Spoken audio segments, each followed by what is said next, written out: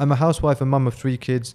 I want to teach my children some fundamental and important books. What are the most important and fundamental books that I can teach my children in Islam?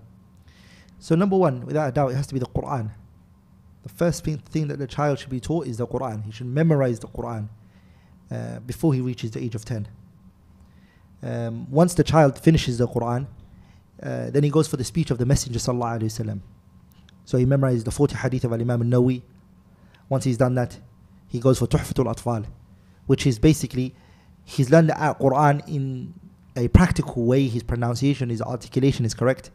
Now he's going to go to the theoretical side, where he's going to learn the Quran in a theoretical way, where this is how it's read, and this is why you said this, and it's explained to him. And then after that, he goes for the Aqidah series written by Muhammad Abdul Wahhab, ثلاثة الأصول, 𝗕ص الشبهات, كتاب التوحيد.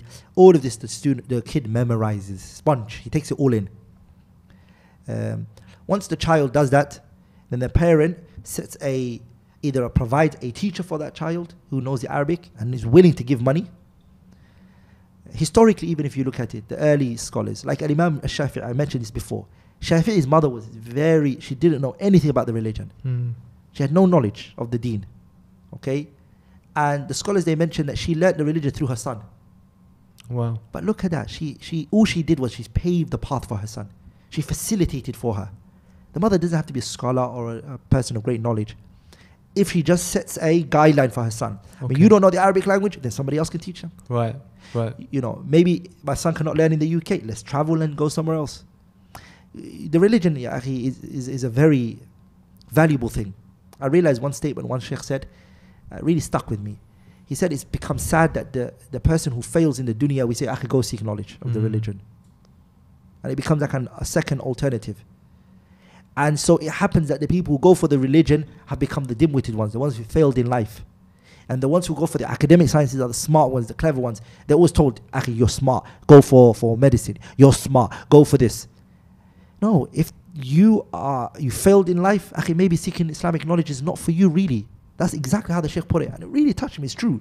So you're saying if the mother sees a spark in her child that maybe he's picking up concepts quickly, she should push him towards an Islamic education. Number one. That doesn't mean later the child just doesn't learn the academic science. Of course he does. Learn, study after that. But any and every child, the path that needs to be paid for that child is the deen. He learns the deen. The parent should give utmost responsibility on it. Great responsibility. Your child, before he reaches the age of 20, teach him the deen of Allah as well. Let him learn this properly. Then you say to your child, look, 15, 14, he's finished the Quran, he's finished all these books. Dad, what do you want to do? Do you want to embark on this path and become a scholar? Or do you want to become a doctor? No, Dad, I want to be a doctor.